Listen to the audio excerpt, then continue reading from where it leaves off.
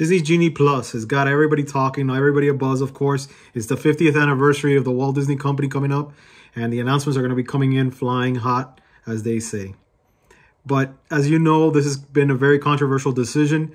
Disney Genie Plus, while it provides a lot of interesting things that for the regular consumer who maybe doesn't have the level of expertise of planning their vacation, there's obviously a money component to all of this. And the many detractors upon the announcement, because it's a cash grab. There's no doubt about it. I mean, there's other companies that do the same thing, and to a certain extent, like Universal does with Express Pass, but the value there is immeasurably more demonstrable. So the question is, does Disney bounce back from these announcements? Does Disney not need to? I mean, is the demand so great that this is going to succeed whether people think that they have power over Disney or not? Because the truth is, the demand during the pandemic has been unstoppable. I mean, it really has been. Even though there have been hotels that have been closed and there are, you know, things around the edges in the periphery, there's no doubt that people have gone through every loop and hurdle to go to Disney World during the pandemic, including with raging pandemic, you know, issues and other things, and still people have gone and learned new systems about how to buy passes and how to get in and all this other craziness that I put in my article today on themouse.com that I welcome you all to read it, that, you know, people need a Mensa degree now to go to the Walt Disney World, and obviously Disneyland's another mess as well.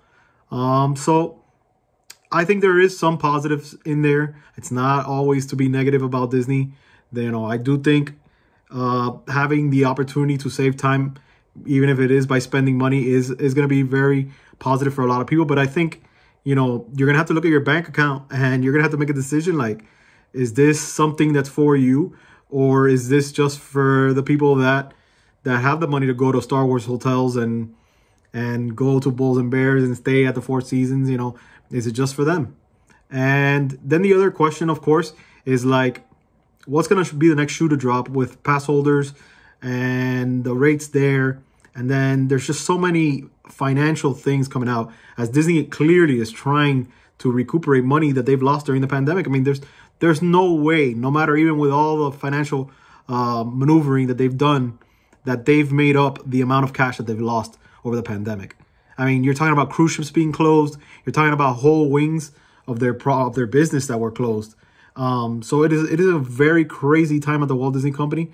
And I don't say that just because I'm here trying to sell you on reading an article on my website. Okay, I'm telling you because it's the truth. I hope you guys enjoyed this video, and I hope you will look at themouse.com today and make up your own mind. You know, there's a lot of good and there's a lot of bad in everything. So make up your own mind. Visit themouse.com today.